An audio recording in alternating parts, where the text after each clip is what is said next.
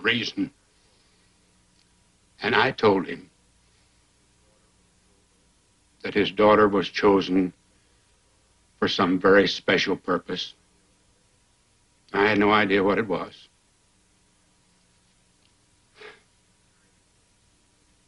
Mary Ingalls is going to be leaving us very soon. She's going to teach in a school for the blind. To help other blind children. So now we know what purpose God had in mind.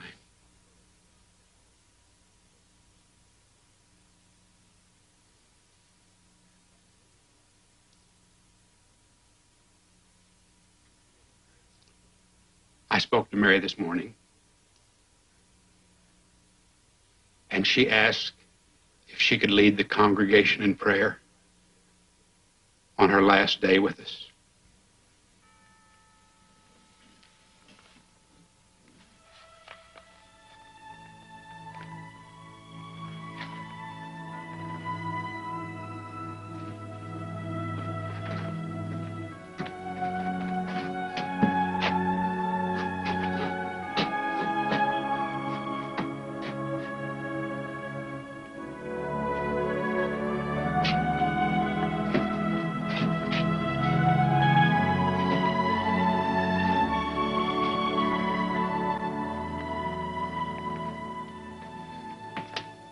I've spent 4 years of my life in this room, in school and at service.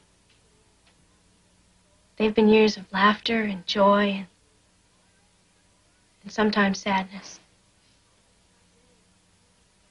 Like many of you, I'll miss it a great deal, but we'll all be together again someday in God's house.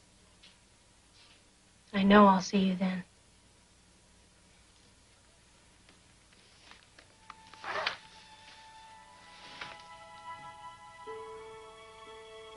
Psalm 15. Lord, who shall abide in thy tabernacle?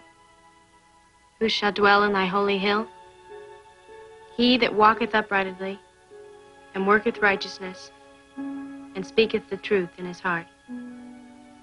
He that backbiteth not with his tongue, nor doeth evil to his neighbor, nor taketh up reproach against his neighbor.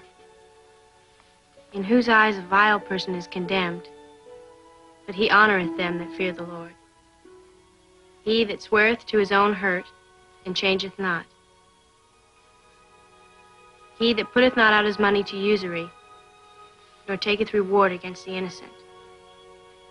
He that doeth these things shall never be moved.